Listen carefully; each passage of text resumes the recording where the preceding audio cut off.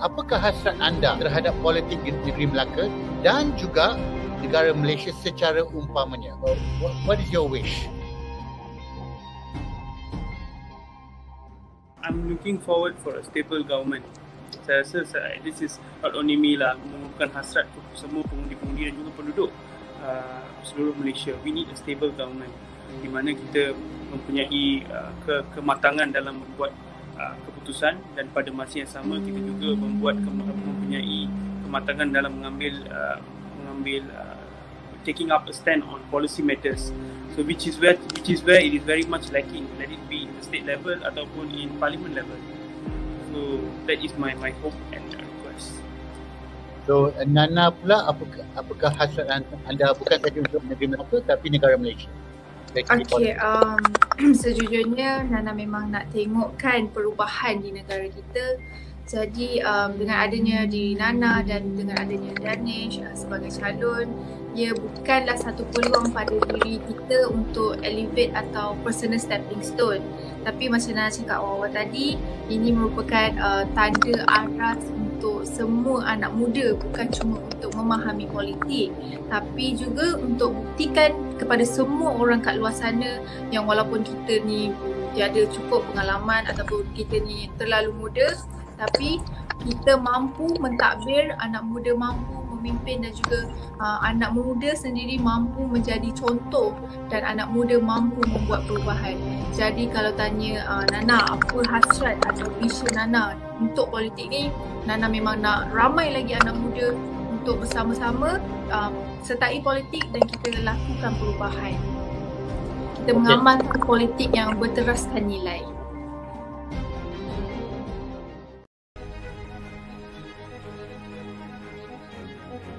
Therefore, we should stay well away from them. All the Muslim scholars of the past have advised us that the person or the one who knows not and knows not he knows not, these are people who are worse than donkeys. Well, first of all, Islam is not a religion for fools. These people are fools. Therefore, they shouldn't think that they can use religion. And if I say them or these people, we're talking about the government of the day. Whether it be this government, the previous government, the government before that, all of them come from the same cloth. They don't listen to advice. They don't want to listen to good advice. They think they know when in fact they don't know. And they refuse to admit that. That's what we call arrogance. When you know not, and you know not, you are arrogant. Therefore, we should stay well away from them. All the Muslim scholars of the past have advised us that the person or the one who knows not and knows not he knows not, these are people who are worse than donkeys, obstinate, and therefore stay well clear of them. And yet here we are putting them as our leadership and our government. It's not right. What kind of a people are we going to become? I mean, look at the whole political instability in this country. It's a racist kind of thing, and it's not right. We deserve better.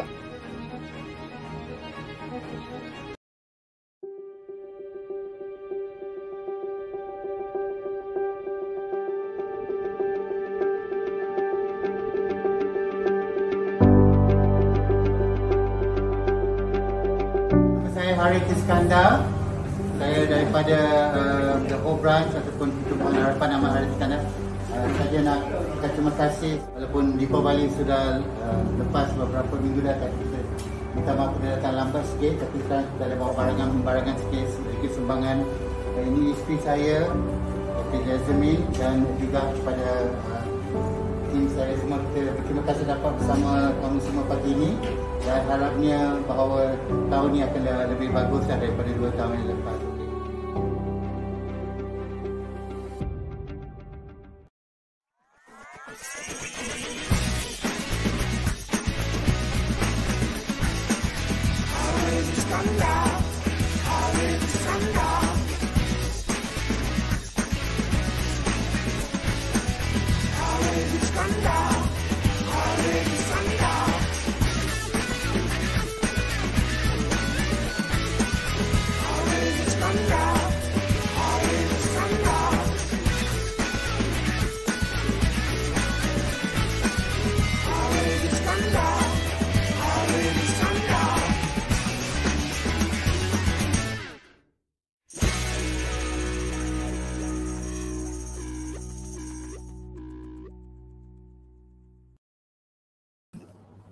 Assalamualaikum. Good evening, ladies and gentlemen. Welcome to another episode of What's Going On Malaysia. My name is Harapan Iskandar.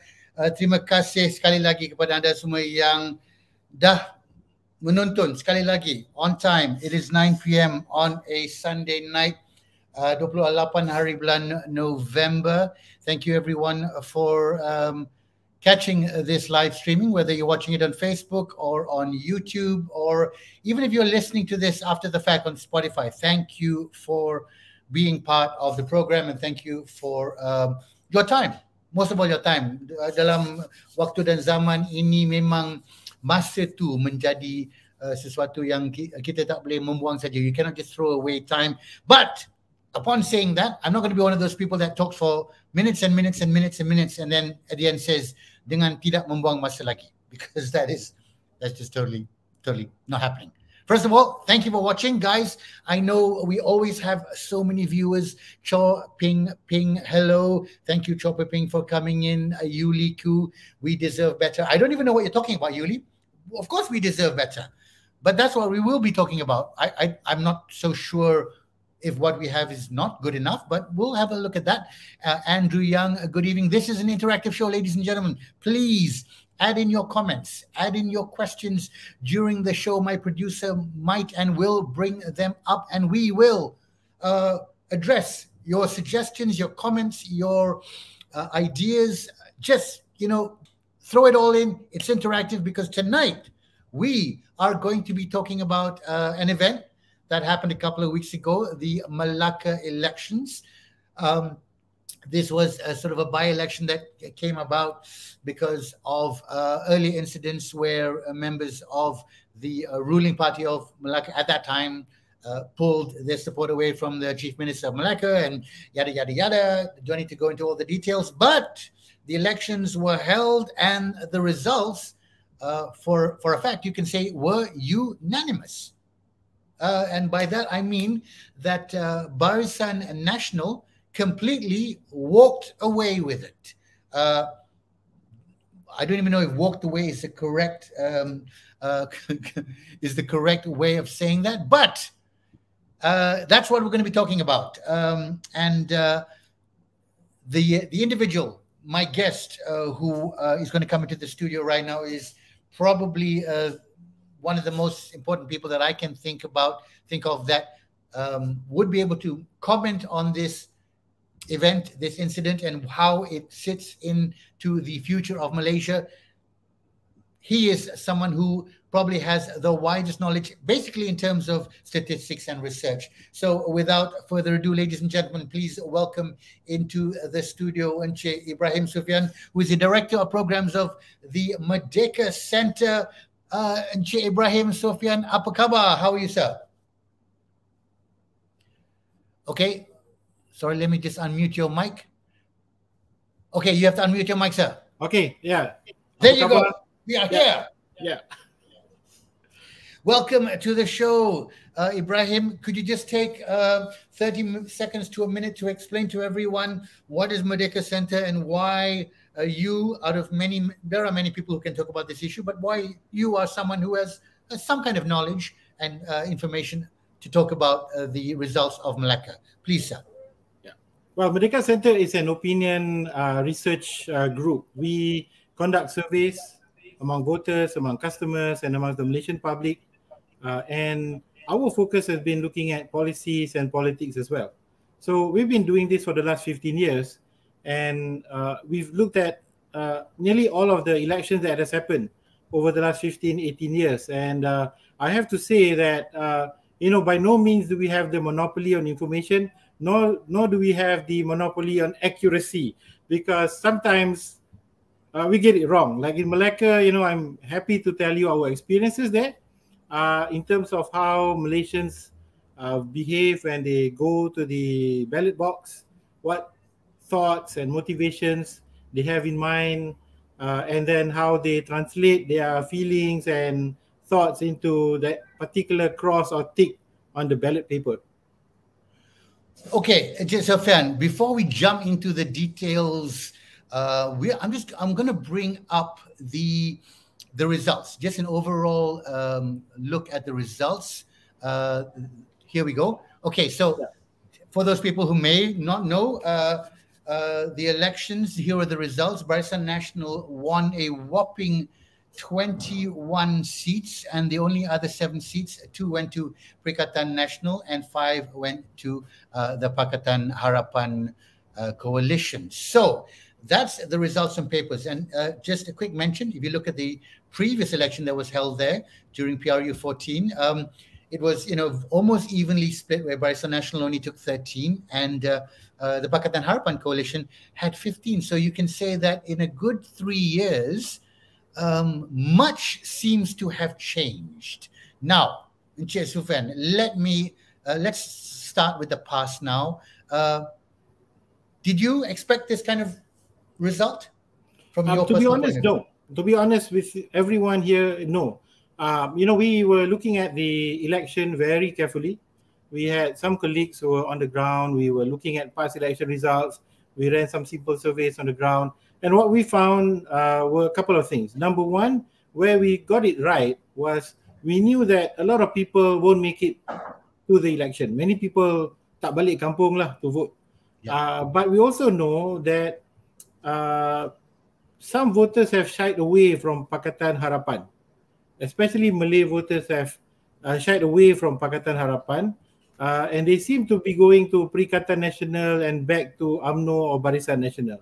But what we didn't know was to how much, to what extent would they go back. And so, just the day or two before the election, when we were looking at our estimates from surveys and discussions with people on the ground, we think that Barisan Nasional will do better than last election, but maybe they might fall short of a few seats, maybe 1 or 2 seats short of winning. And what we did find was, in Melaka, there are 28 constituencies, and we found that nearly 10 of these constituencies, 9 or 10 constituencies, it was very hard to say how the votes were going to play because the margins were very narrow. We have 3 big coalitions, 3 big parties contesting. We have independent candidates and other parties.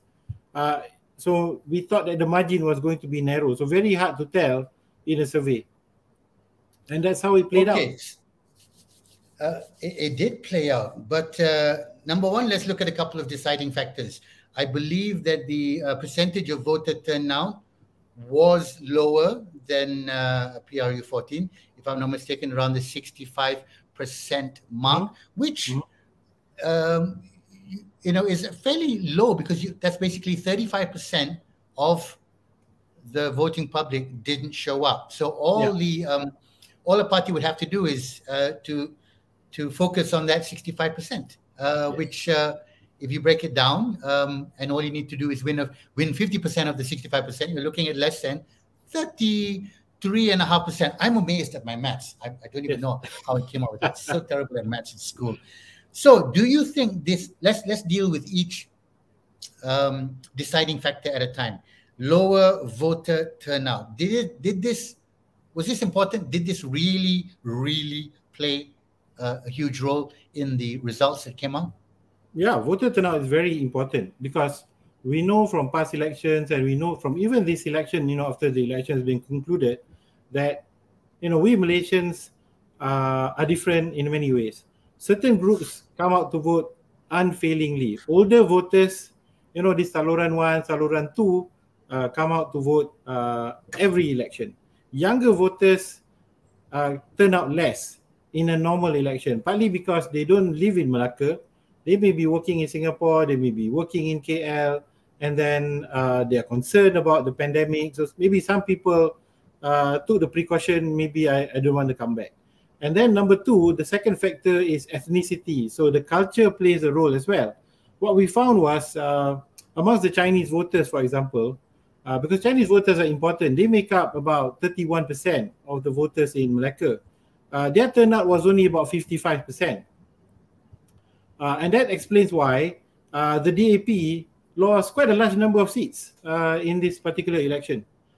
For the Malay voters, the turnout rate tends to be ordinarily higher. So in this particular election, we estimate that the turnout rate among Malay voters is about 72%. So this is still 10% less than GE14. But it does make an impact when the Chinese votes are low, but the Malay votes are slightly higher. Then the Malay candidates, the Malay parties tend to do slightly better lah. So that's why we saw UMNO do quite well, because out of that 71% of people, Malay voters that came out, many of them are their supporters. So not only when you say just you need to focus on that 65% of those that showed up, but also the hardcore supporters. And UMNO or Barisan Nasional being such a old party, has been around for a long time, they have the systems, they have the mechanism to identify who their supporters are, and they can send message, SMS or WhatsApp, ask them to come up to vote. And so their turnout rate among their own supporters are much better than that of the other parties.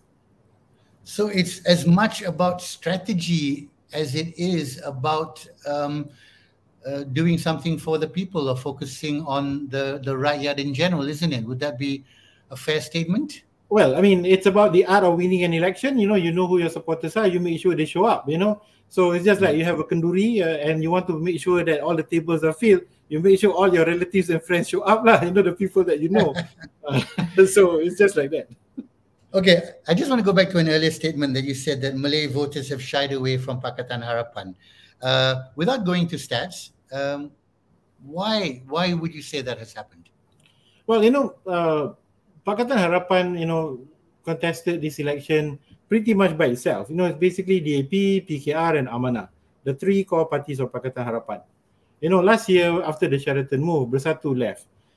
So we do know that all these parties, they bring their own blocks, they bring their own supporters and the sympathizers to vote for them. So from past election results, we know that Pakatan Harapan, or rather PKR, maybe they have between 10 to 15% of the Malay voters in Melaka, in the Melaka area.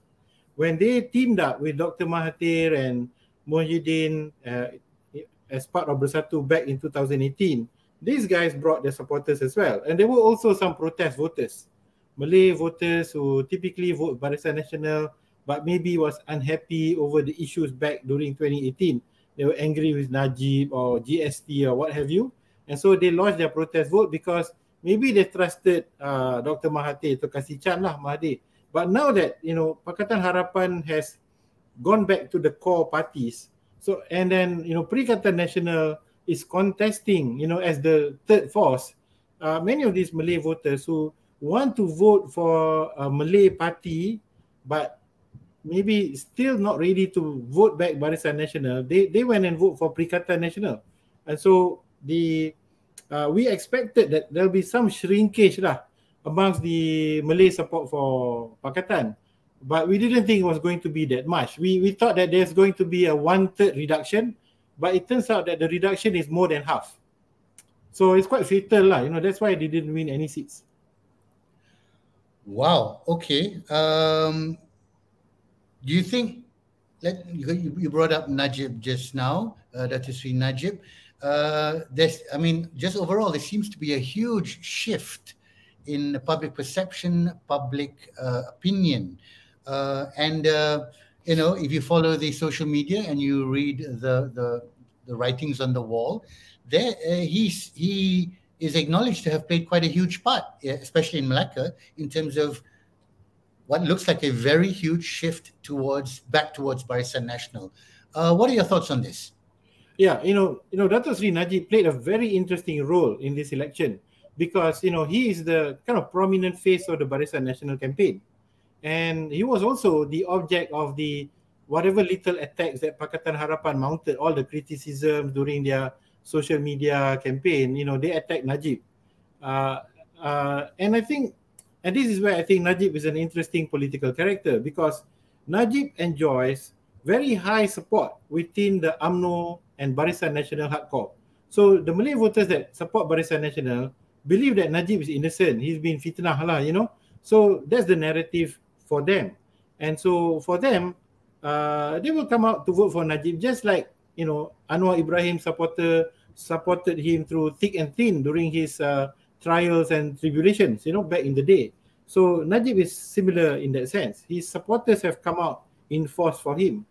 But for other people who didn't support him, they were not, I would say, attracted to him, but they were also not attracted to Pakatan Harapan's message, because actually, if we watch how the campaign unfolded, what it wasn't much of a campaign lah, to be honest, because it's all on social media. Pakatan Harapan was not able to really articulate the issues that Melaka voters cared about. They criticized the rivals, but they didn't get a lot of chance to speak about what is it that they want to do differently, if they were given a chance to lead. Did they connect with the voters in terms of issues that mattered to them? That was the challenge, and that didn't come out. So I think Najib just absorbed a lot of the attacks by the competition. And meanwhile, the Barisan Nasional communications machinery was still able to put their messaging out. They were able to portray their candidates lineup, which is quite interesting. 86% new candidates from BN. So a lot of just going back to what you're saying earlier, would you say that the opposition's attacks on Najib actually benefited Barisan Nasional to some extent?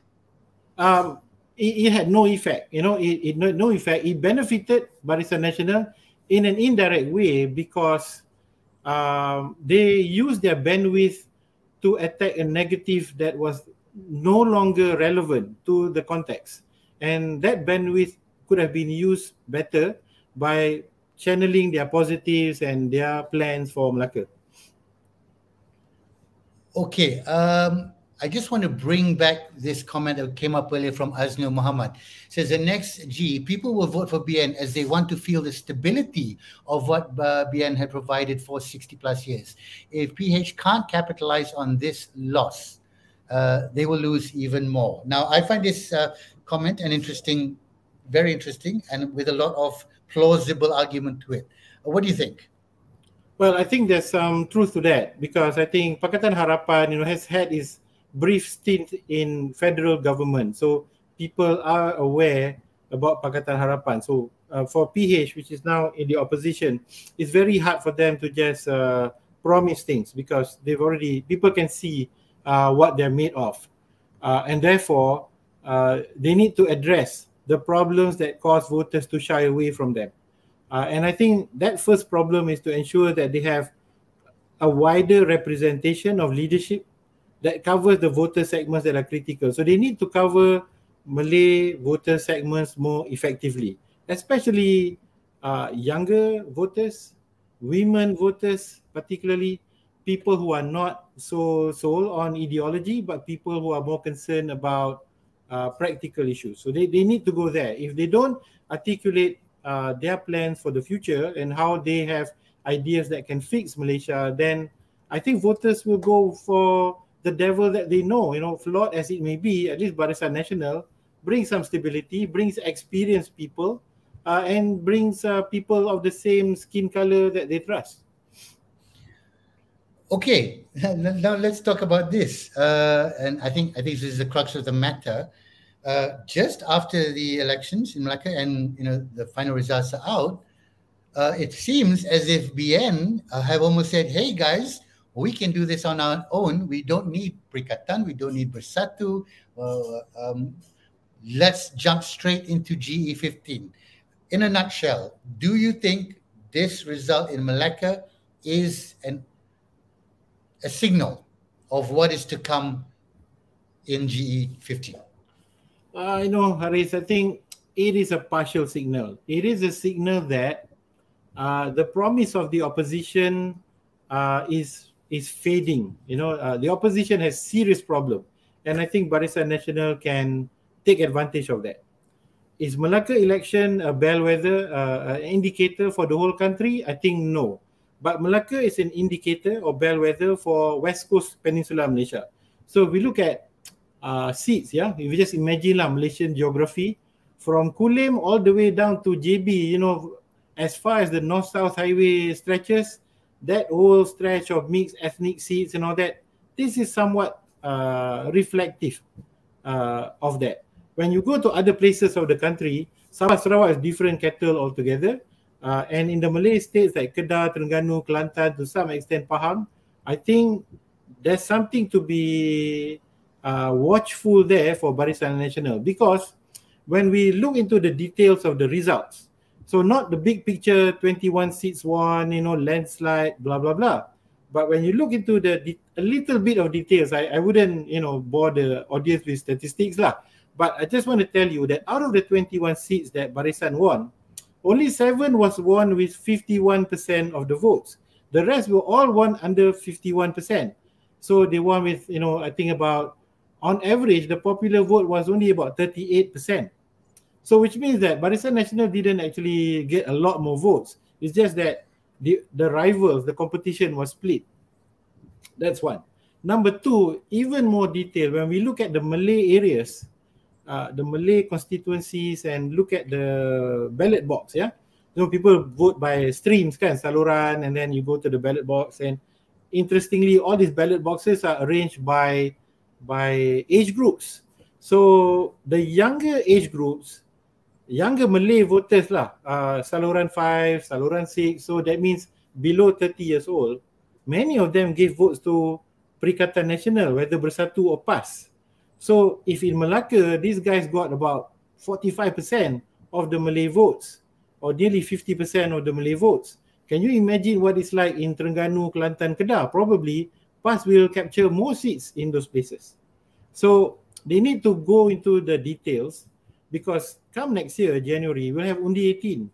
I think younger voters tend to be more anti-establishment, and BN is the establishment now. So there'll be some challenges ahead.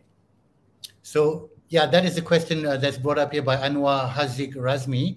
How you think under 18 voters will impact the next G15? Are there any data or surveys to show which party would have an advantage? Expanding on what you just said. Yeah, there is some data. Unfortunately, it's not being made widely available to the public by the Election Commission. We've gotten bits and pieces of this from people who contested in the election. What we found was, like I said, in the younger streams, meaning younger voters in the Melaka election, more of the younger Malay voters actually gave votes to Perikatan. And in the few seats where PAS contested, they actually got a big chunk of the younger Malay votes.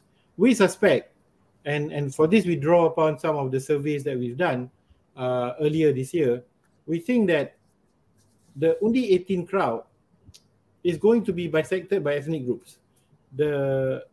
And most of them will be anti-establishment, meaning they're not going to vote for the government party. They're going to vote for the other parties. So I think if you get Chinese voters likely will vote for the opposition, but the Malay voters will probably vote for the second strongest Malay party in their area, whether it is PAS or Perikatan, so that's going to be a possible scenario. So we're going to have a very contested election. In your opinion, when will that election be? Well, I mean, nobody knows. It depends on the Prime Minister and his party. We've heard voices, following the media, a lot of UMNO leaders are gung-ho. They want to have elections before Raya, so that they can have Raya in Putrajaya. That can happen. So that can happen. But I think, kasih chance for the Prime Minister, he probably want to be PM for a bit longer, right? So I think maybe later next year, if he has his chance, probably full term. But the Prime Minister is part of UMNO and Barisan Nasional. So it would kind of make sense if the Melaka elections was a barometer, that elections be held sooner or then later, don't you think? It is, but I think there are some dynamics inside the party, because, the people who ran the election in Melaka are the party leaders. The cabinet members, the ministers from UMNO, I think played less of a role, partly because I think they wanted to keep the temperatures down because they're still working in government together with Bersatu and PAS. So they didn't want it to be so conflict-ridden. But I think depending on how the economic and the pandemic situation unfolds, I would guess that it's more likely to have an election perhaps after the middle of next year. Okay. Are you in any position to talk about Sarawak? A little bit. I can touch on that as best I can. Okay, let's spend a few minutes doing that. When is that scheduled for? Have they set it in stone? Yes, they have. So Election Commission has already met to discuss Sarawak, and they have determined, I think, the 8th of December to be the nomination day. So we'll know which parties are contesting, who the candidates are, and then election day is 18th of December. So the weekend before Christmas. So not too far away, perhaps just about less than a month away from now. Yeah, I didn't realize actually. Isn't it amazing? We're at the end of 2021. December. Nomination is 6th of December. Yeah. So the campaign period is very short, only about 12 days. Yeah. Speaking of that, I did speak to a couple of the candidates on my show prior to the Melaka election, and then it actually hit me that they weren't allowed to have the ceramas with the beratus-ratus orang or beribu, and it was all about literally going to warungs, step by step, makan and teh tarik 15 times a day at the warungs. Yeah. Did this new norm, do you think have any kind of effect, and who does it give advantage to, and who does it disadvantage? I think number one, it clearly disadvantages the opposition, because we know from eating elections for so long, right? Oppositions tend to be a bit less well resourced lah, funding wise a bit less and all that. So they rely on ceramah to reach out to people. So you have big ceramah and Lim Guan Eng will speak. There'll be like 8,000 people there, and then it lifts up the mood, and people will go home and speak to their relatives and family members, and that I think drives the election.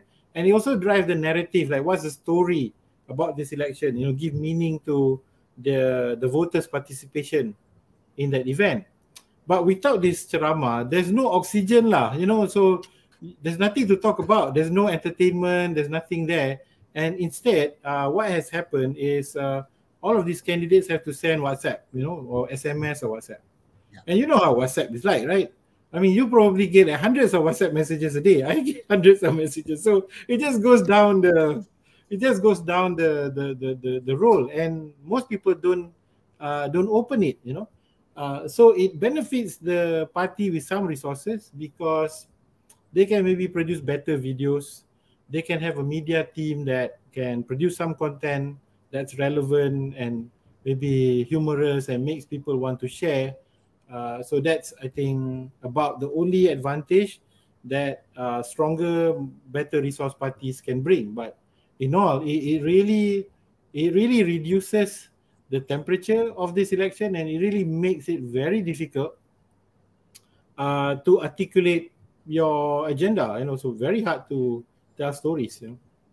Actually, now that you say it that way, that actually makes sense, because the energy, the vibe of a huge crowd getting together can really multiply exponentially, especially when a certain message is being sent out, and it is actually it is a very enrolling tactic when you have 1,000 or 8,000 people there, that you actually can get caught up in the game, or and suddenly think to yourself, oh wow, this is who I have to support.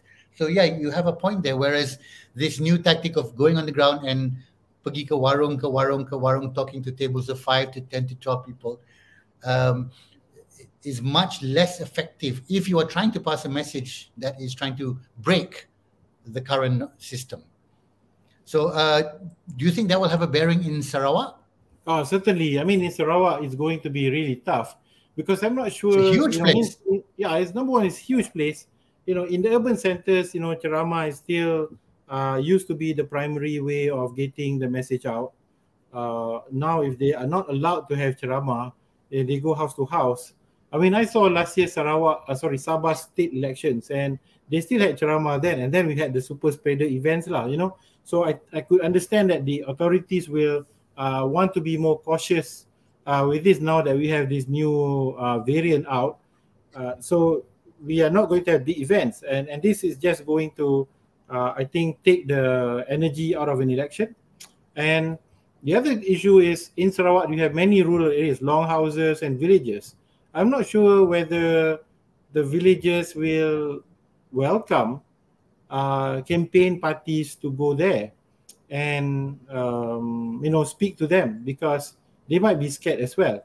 So we do know that in some longhouses, they've been very restrictive in terms of outsiders wanting to come in, because they don't want their households to get sick, and they're far away from medical help if they run into problems. Okay, so just as you're saying that, Ibrahim Suffian has commented, GPS, which is pro BN, and PN PBS is pro PHDAP, and PHDAP in Sarawak may cause a divide in the number of voters in Sarawak if PBS puts reps same as DAP Adun Pat. So I got to say that's too many letters for me to make sense of. Yeah. I'm almost feeling like I'm dyslexic now. What do you think about?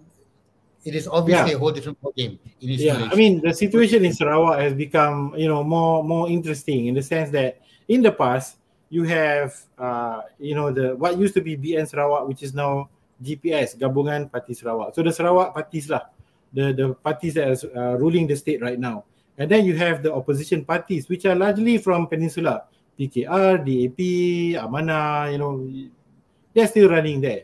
But now there are new parties on the block, which is from Sarawak itself. Actually, these are splinters from PKR, where they bergaduh and then they left, and now they form their own parties. So and then the original parties are still going to contest the same seats. So all the votes are going to be split up. I would imagine that in Sarawak, the GPS voting block is pretty much solid. So GPS, or formerly BN Sarawak, will still have their support base.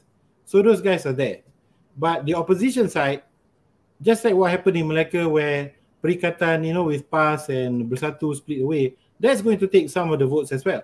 So I think the chances for some of these PH parties, particularly PKR and Amanah, is going to be very, very tough, in the non-Chinese areas of Sarawak. So maybe DAP can still survive, but the other parties are going to have a very tough time because their votes are going to be split up. Okay. Just on I have no stats about this, but I have spoken to a lot of friends from the Chinese community who, at least the ones that I spoke to living in the Klang Valley area, said that, they are inverted commas fed up with Pakatan and, are pulling away. Is that the vibe you're getting? Are the stats showing you that as well? Yeah, there's some of that. The thing is, when we ask people about how they feel about political parties, most people are fed up with political parties. The younger the voter, the more fed up they are. They're fed up with nearly all politicians, But the thing is, when elections come, I think we Malaysians are very dutiful, in the sense that we are going to perform our duties as citizens.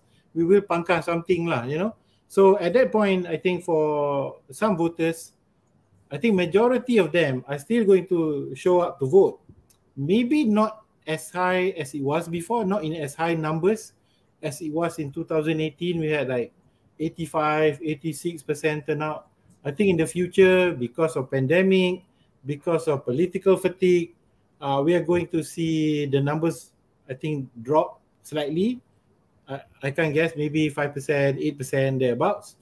But I think the existing patterns are still going to be there.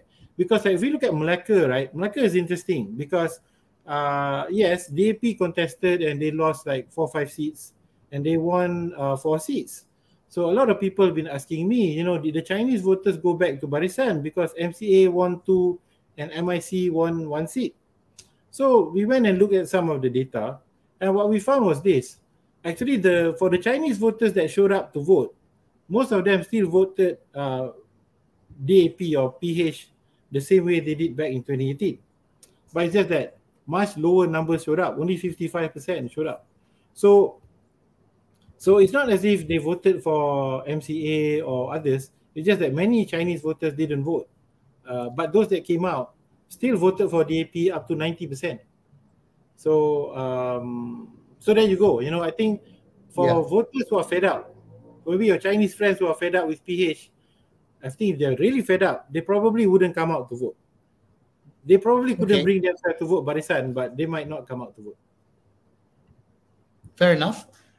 Benjamin Chong says there'll be no change in Sarawak as the current government is doing a great job. Any thoughts on that?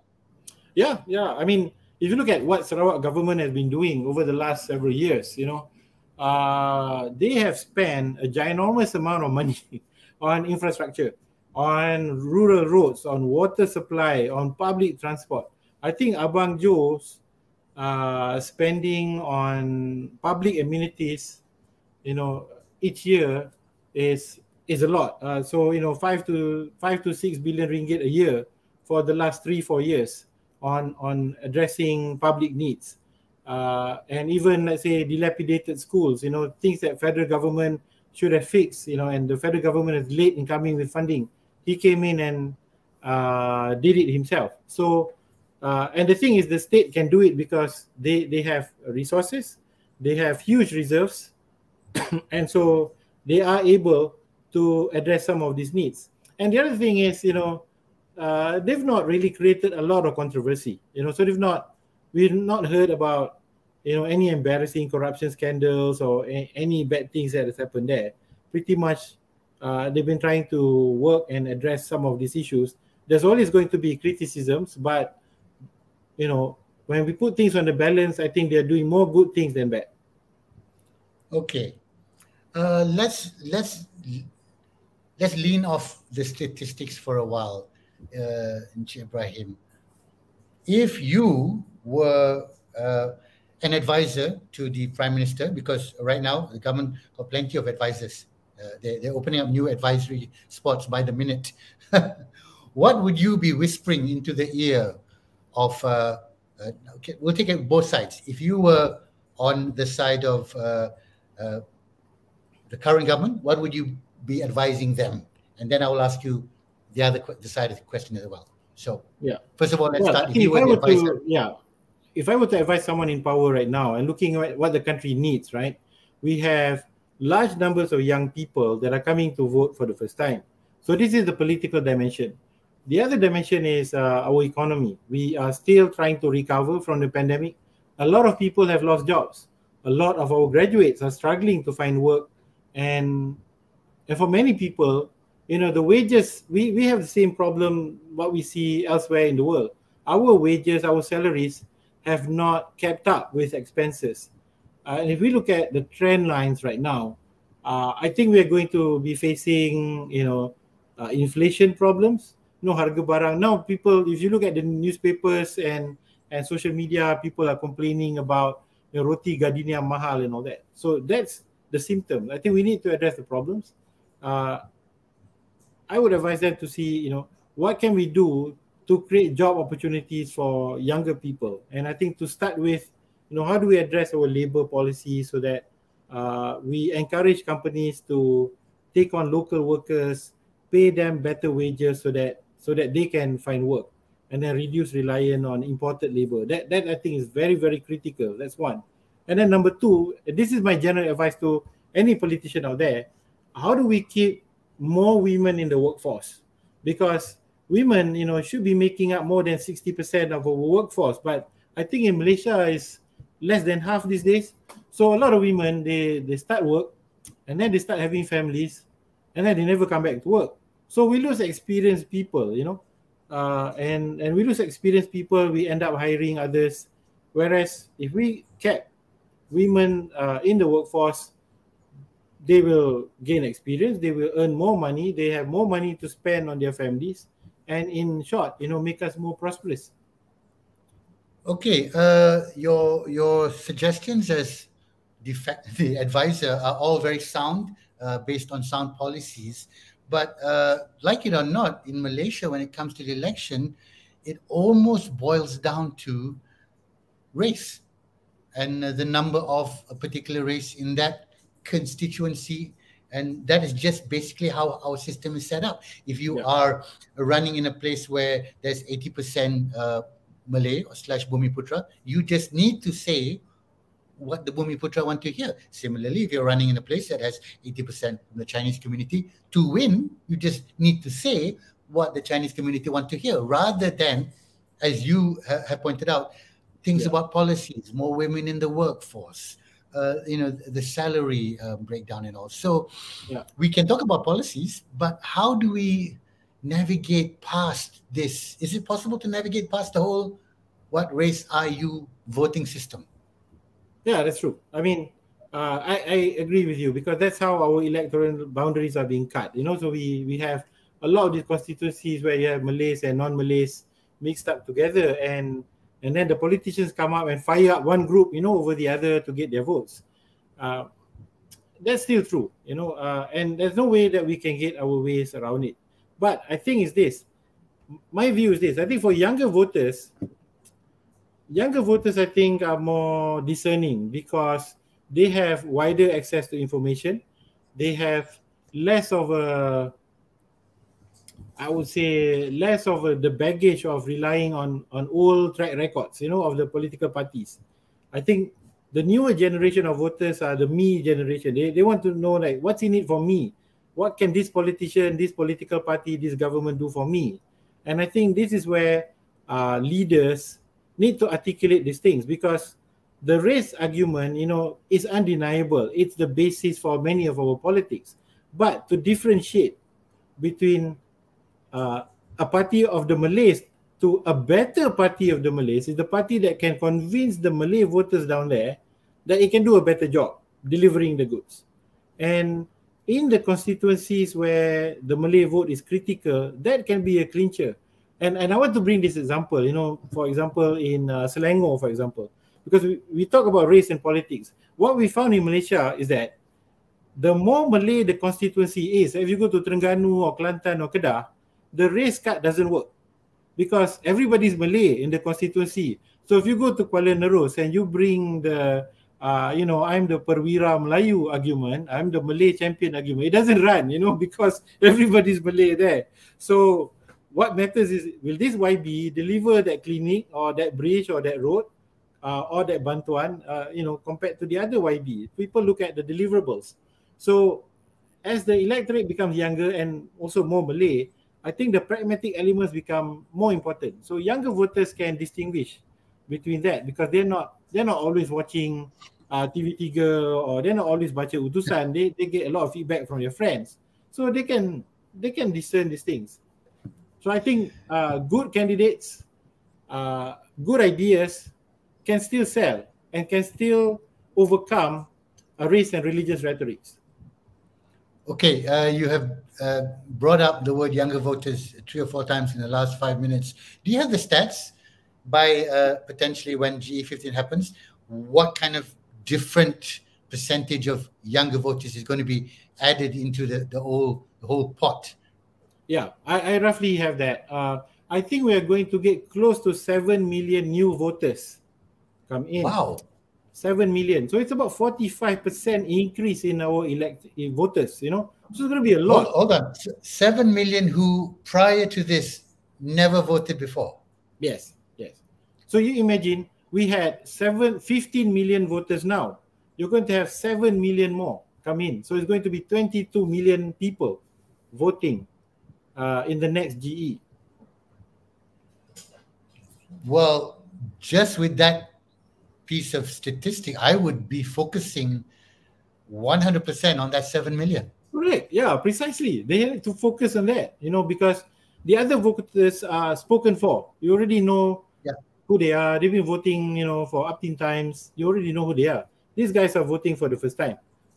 Some of them are not 18, 19, 20. Some of them are 21 and above. They just didn't register last time, Though that's maybe about 4 million people, about 3.5 million people thereabouts, and then the other half are people who are 18 to 21. So those guys are really young, and then you have other people that were eligible but they didn't register. But those are mostly young as well. Most of them are below 30 years old. So I would say out of the 7 million people, at least 6 million are young. They're below 30 years old. Did I hear you say earlier, and correct me if I'm wrong, that the younger voter stream would choose Perikatan rather than PH or BN? Yes. Is that for Malay voters? Yes. From the Malay that's what we voters. found in Merdeka. More of them. Yeah. Oh, okay, would you be able to explain it? Like, why? Yeah, like I said earlier, what we've noticed, from one election after the next, is that among younger voters, I'm segregating it by race, unfortunately. Okay. Chinese voters, young and old, vote DAP, but Malay voters, the older ones vote Barisan. The younger ones tend to vote for the non-establishment party. So if their area, the second strongest party is PH, they will probably vote for PH. If the second strongest Malay party in their area is PAS or Perikatan, they will give their votes to that party in that area. So outside of, let's say, Selangor, KL, I think most of these young voters, young Malay voters, may give their votes to Perikatan. I'm not sure, but the tendency seems to be moving in that direction. Okay. I will hold you to that, and I'll be watching that with a very, very keen eye. Yeah. So here we go.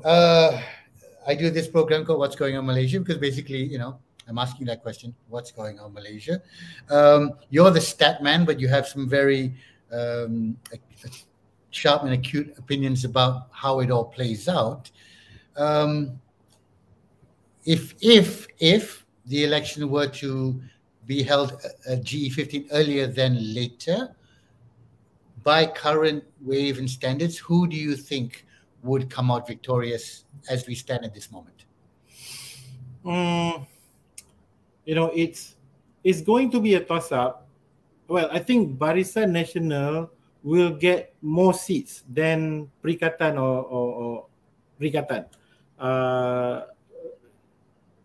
Partly because they have the machinery and all that.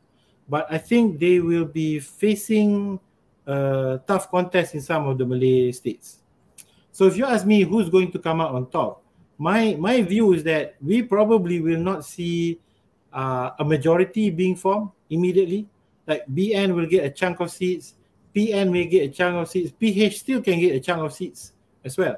So they will have to form a coalition after the election. That's sort of my speculation right now. Upon saying that, and just to my producer, if you can bring up this statistic, I actually did notice, going back to Melaka election, that if PN and PH had actually bergabung, they would have beaten out Barisan Nasional. Yeah. I mean, I know at the moment we go, oh, that will never happen, but this is Malaysia. I never know. You never know. Yeah. So, potentially, could that happen? Well, I mean, if we throw up a hypothetical situation, we speculate that we have a kind of a pact, a kind of cooperation between the two groups, where they don't contest against one another in some places. Then you might have Perikatan take up quite a fair chunk of the Malay seats. Okay. Yeah. I mean, for example, Machap Jaya, BN gets 3,700, PH 2,700, and PN 1,002. Now, if PH and PN had, bergabung, cooperated, BN would have lost. And if my producer can just click on any other, Haizat, could you just click on any others? Yeah, I can go to Teluk Mas. It's the same Once as well. again, yeah, same as well. Right. So if I was you earlier that in this particular election, Barisan Nasional won so many seats with less than 50% of the votes. So if the two other guys had cooperated instead of fighting one another, they would have won. Oh my gosh! What a wonderful world we live in, Malaysia. Now I'm going to get even more confused.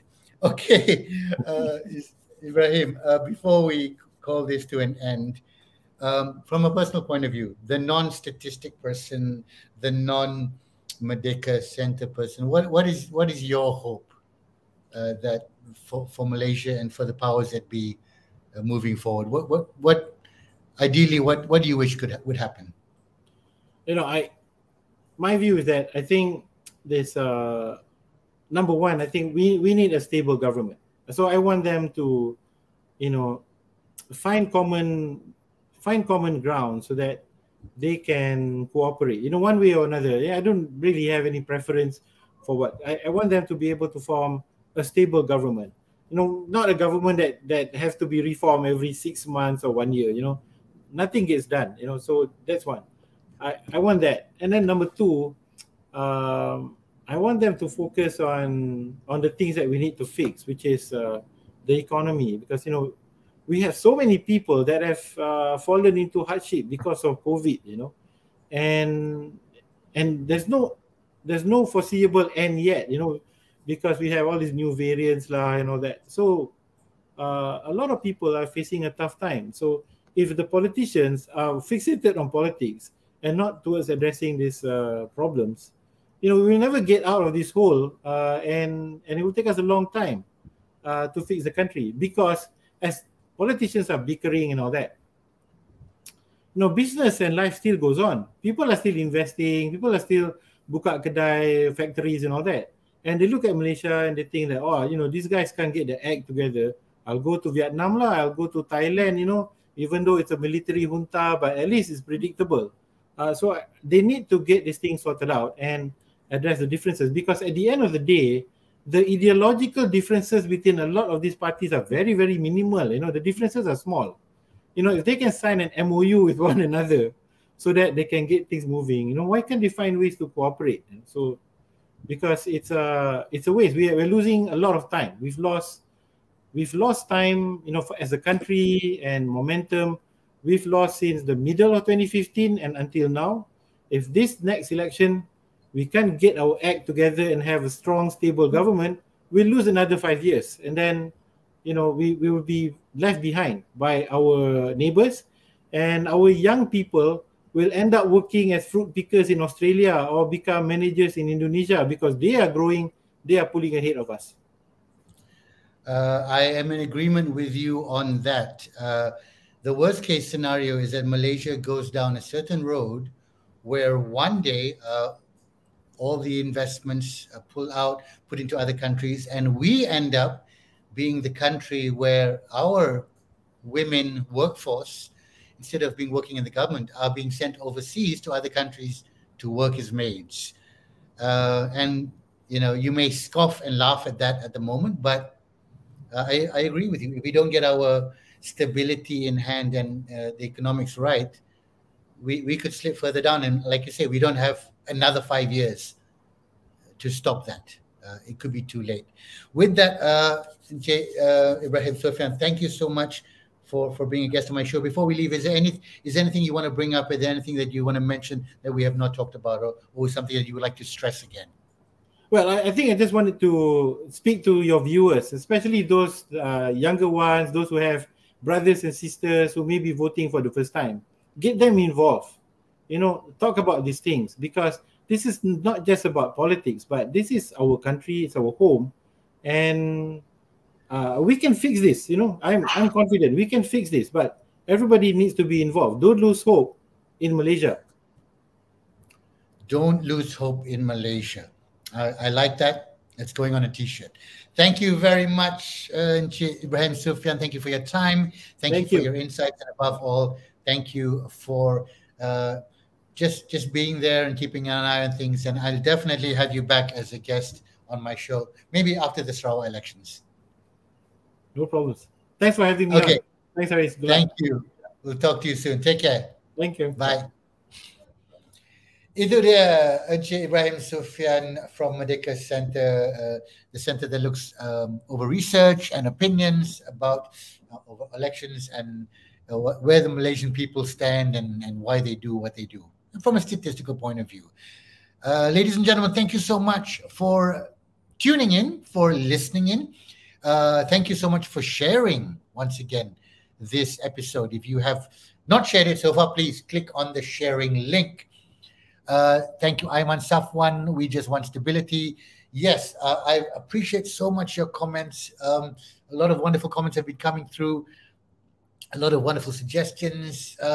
And thankfully, not that many crazy arguments. Because sometimes the comment section just tend to blow up with a little bit of animosity. Tapi not tonight. Guys, As I said earlier, I do the show What's Going on Malaysia because I basically am asking that question, looking for the answer to that question, what's going on Malaysia. Tonight, at least from a statistical point of view, I have received some clarity. And the most interesting point I take from this session is that in the next GE17, there will be potentially 7 million new voters under the young category. 7 million, that's almost 45% of eligible voters. So with that knowledge in mind, if I was a member of a political party, I would be pressing to deal or to handle or to recognize the issues, the desires, the wants and the needs of that young voter, because 7 million is a lot of people who can shift a lot of power and momentum. Wow, amazing news. I'm going to be looking into that in my next episode. Guys, we are back. It's the endemic. Just to let you know, a little bit of the promo here. My comedy club, The Joke Factory, is open again. We're doing live shows next week. I'd just like to let you know we've got a few shows coming up. On Wednesday, we have the improvised comedy show Making Shit Up, happening at The Joke Factory. On Thursday, we have is it on Thursday? Yes, no. On Thursday, we have a show called Fresh Faces, headlined by Mat Sabah. And also on Friday and Saturday, we have the Divas of Comedy, Joanne Kam and BB Kepo. So if you're a fan of live comedy, please check out The Joke Factory, both on Instagram and Facebook. It's the best place for a laugh. And God knows we need to laugh, not just tonight, but every week. Because if things continue the way they continue, we may not have much to laugh about after all. So, tuan-tuan dan puan-puan, sekali lagi terima kasih. Thank you, Yosef Chong, for watching, and thank you for your kind comments. My name is Harapan Iskandar. I will be coming back with a very interesting episode of What's Going on Malaysia. I'm just lining it up right now. With who, you may ask? Well, let's just put it this way. I don't know if you have read the news, but something called a Better Malaysia Assembly is being proposed by Tan Sri Nazir Razak, signed by 54 people, including myself. And I will be having members of that Better Malaysia Assembly on the show. Not just one show, but perhaps many, many shows to talk about how we can create a better Malaysia in the very near future. So as we roll out of today's show, once again, thank you for watching. Thank you for listening. And I'm going to leave you with a comedy clip, comedy promo from the upcoming show next week at the Joke Factory Live. BB Kepo and the wonderful Joanne Kampopo. Not for everyone's taste, but definitely hilarious. So we'll roll out with this promo, and that is the end of the show. Guys, I'll see you soon.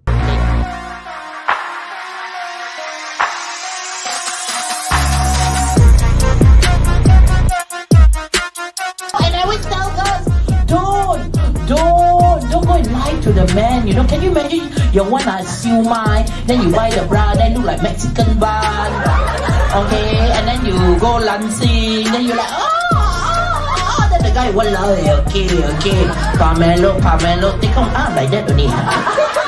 What's worse, can you imagine the man come back, take off his t-shirt, you take off your bra, you both turn around, his tete bigger than your tete. My father was thinking, wow, this one I tell you, if I enroll him in a martial arts school, he will grow up, he will be Jackie Chan. Yeah, now that didn't work, like, you know, because I came out as Mulan.